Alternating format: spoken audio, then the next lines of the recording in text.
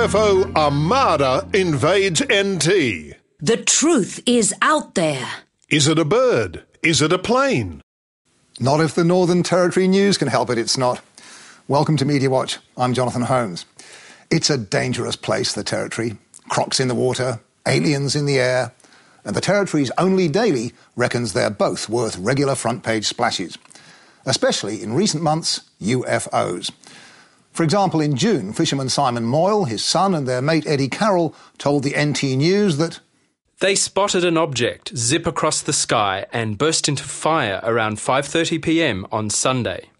Mr. Carroll quite sensibly told the paper, "It looked like a falling star. I think it was a meteor. It was too high to be a plane." But that explanation didn't seem to satisfy the NT News reporter. Mr. Carroll told Media Watch, "The guy doing the newspaper article kept asking me, what was it? What do you think it was? It was like he wanted me to say the words UFO. I kept saying I have no idea." Well, the NT News didn't have a doubt in the world what to call it. Fishers catch sight of UFO. The very next day, the big one hit the News's front page. UFOs invade NT town. It was a rip-snorter. Malinga resident Janie Dixon told the News about a strange red light accompanied by an earth-shaking noise. The thing came closer, circled around the basketball courts, and then came so close above our house. The UFO hovered over their house for a couple of hours, said Janie Dixon. The NT News couldn't resist the obvious comparison. Was it like this? A scene from Steven Spielberg's classic movie Close Encounters of the Third Kind. Ms. Dixon has told Media Watch that the News's account of her close encounter was absolutely accurate. Fair enough. But for weeks since then, the News has been plying its readers with distant encounters of the blurry photo kind. Not that that has cramped its style. Take this front page from a month ago.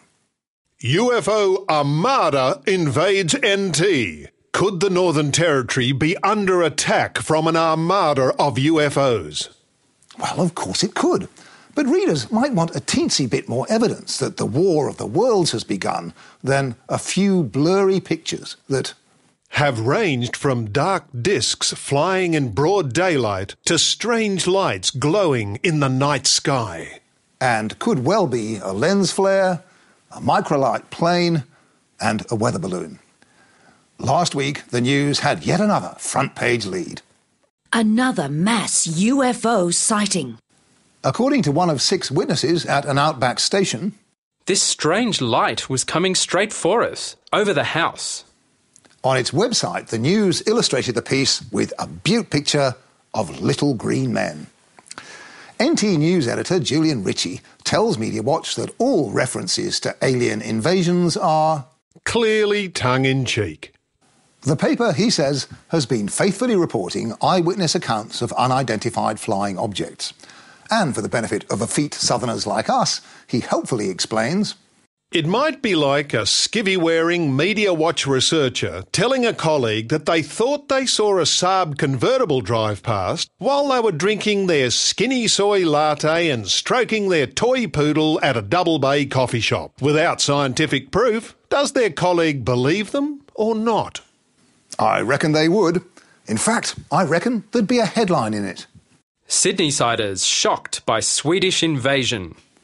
Actually, what really excites Sydneysiders, as everyone knows, is property. And these days, rents. It's undeniably hard to find somewhere in Sydney to rent these days. And last week, the Daily Telegraph's Janet Fife Yeomans revealed a great statistic. Just 739 homes for rent in all of Sydney. Exclusive. That amazing figure came from the Real Estate Institute of New South Wales. As so often, it was simply regurgitated, no questions asked, by the radio talk shows. 739 homes is the figure, and that is hard to believe. It's staggering. According to the papers today, there's only 739 properties available in Sydney. 7 News that night also swallowed the story whole and gave the Real Estate Institute a nice platform. Fewer than 800 rentals are available across Sydney. And if there's something like 5,000 or 6,000 people, obviously 6,000 people don't move into 749 homes. According to your own institute, Steve, it's 739. But the figure is clearly rubbish, as others, notably on that night's ABC News, were pointing out. The figure of 700 or so is far too low. I'd be extremely surprised at that. According to the Australian Bureau of Statistics, there are around 450,000 residential rental properties in Sydney. Even if the vacancy rate is as low as 1.2%, as the Real Estate Institute claims, that would mean some 5,400 vacant properties.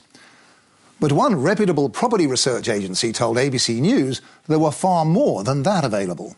Our numbers suggest there's actually over 20,000 in Sydney. We believe the vacancy rate is actually 3.6%. And Mr Christopher has pointed out to Media Watch that property websites list many thousands of Sydney properties to let. And yet on Thursday, Janet Five Yeomans blithely reused the Real Estate Institute's figure as if it were gospel. Greedy landlords have been warned not to exploit Sydney's dire rental squeeze, where desperate tenants are vying for only 739 rental properties across the whole city. Media Watch asked the Daily Telegraph if it had made any attempt to verify the figure. Editor David Pemberthy replied, The Real Estate Institute is the peak property body in Australia, and its figures are consistently relied on without question by every media outlet for news. If there is a credibility issue here, and the REI overcooked its numbers, it's more for them to explain than us. Which is pretty gobsmacking. The REI isn't the Australian Bureau of Statistics. It's a lobby group for real estate agents with a big axe to grind. It's pushing the new Premier, Nathan Rees, to reduce stamp duty and property taxes, with some success, according to the Telly's original story. A spokesman for Mr Rees said that they had already been in touch with the Institute to arrange a meeting and to listen to their suggestions. Not surprising, given the hysteria whipped up by the Institute's shonky figures and the willingness of the Telly and a lot of the rest of Sydney's media to use them without question. The Institute, by the way, which is happy enough to dish out its press releases, declined to tell Media Watch how it reached its remarkable figures. Over at the Sydney Morning Herald, they've been busy this week promoting a shopping bag. The marketing folk at the Herald have been running a slick ad on the telly with its free bag digitally draped over lots of famous arms and shoulders. This Saturday, don't miss your free reusable Enviro bag. Cool, eh? But what was the Herald thinking when it ran this ad in the paper last Thursday? Don't be seen without your free Life's Calling Enviro bag. The pic is of Matt Brown, who was, very briefly, New South Wales Police Minister, before being forced to resign in ignominy last month after revelations about party games at Parliament House. I've tendered my resignation because I behaved in a way not fitting or befitting a minister. Before and after that unhappy press conference, Mr Brown chose to carry his 2-year-old niece Ruby in his arms. Not surprisingly, many papers, The Age Online for example, used that image to illustrate the story. Minister quits over pants prank. Much less excusably, the Sydney Morning Herald chose the same picture for its ad, with its silly bag digitally draped over little Ruby's shoulder. It thoughtfully added, in very small print, Matt Brown does not endorse the Life's Calling Enviro bag. I'll bet he doesn't. But more to the point, Ruby's parents didn't endorse the use of their daughter to advertise a shopping bag or anything else. Her father, James Hamilton, sent a statement to Media Watch. At no stage did either I or my partner give permission for the image of my daughter to be used in the advertisement or for any other purpose. The Herald tells Media Watch that when Ruby's parents complained, it immediately withdrew the ad, but it should never have run it in the first place.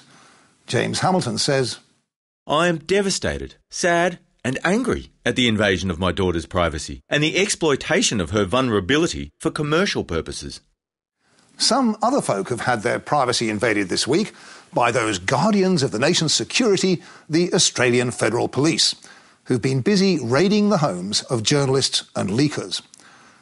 Canberra Times reporter Phil Dorling wrote a story last June which revealed that China, North and South Korea and Australia's close ally, Japan, are priority targets for Australian intelligence, according to classified briefing papers prepared for Defence Minister Joel Fitzgibbon. Last week, the federal Rozzers arrived without warning at Dorling's Canberra home, armed with search warrants. National security secrets had been leaked. No doubt ministers and mandarins were annoyed. The raid certainly annoyed the Canberra Times, its owner Fairfax Media, and Mr Dorling, who declared, "Its intention is to broadcast a very loud message to public servants and people in general to warn them off speaking to the press." I'm sure he's right. But given that these were classified briefing papers relating to Australian intelligence operations, there's at least some excuse for the Defence Department wanting to find out who leaked them. There's none at all for the second AFP raid last week. This one on the Gold Coast followed a couple of stories by the Australian's Mark Day about the possible effects of cutbacks at ACMA, the Australian Communications and Media Authority. ACMA staff say the closure of the offices and consequent staff reductions will make it impossible to ensure digital TV transmissions are properly planned. The closure of ACMA field offices was foreshadowed in a memo to staff, a copy of which has been obtained by The Australian. Life-threatening stuff. ACMA put out a press release denying the main points of the story next day. But then, last Thursday, 6 of the AFP's finest got involved. Police in leak raid over TV story. The Australian understands that the detectives spent 4 hours combing the Gold Coast home of someone they suspect of leaking information to this newspaper. ACMA tells Media Watch that it referred the incident to the Federal Police because the leak was a criminal matter. Section 70 of the Crimes Act also prohibits a Commonwealth officer from publishing or communicating to another person any fact or information which it was their duty not to disclose. We've had this one before this year. Because ACMA is a public authority under the Commonwealth, the law says its employees can be sent to prison for up to 2 years for leaking the most innocuous information. Staff who leak from a private sector organisation, Telstra for example, can be sacked or even sued. But they certainly don't have the cops turning up at their homes. 4 months ago, the Prime Minister said this. Labor is committed to a culture of greater disclosure and transparency in government. There's been much talk about whistleblower protection and shield laws for journalists. But I suggest a good start would be to repeal Section 70 of the Crimes Act, so that bureaucrats at places like ACMA no longer have the power, or, as they would no doubt claim, the duty, to make Australia feel like Stasi land. Join me again next week.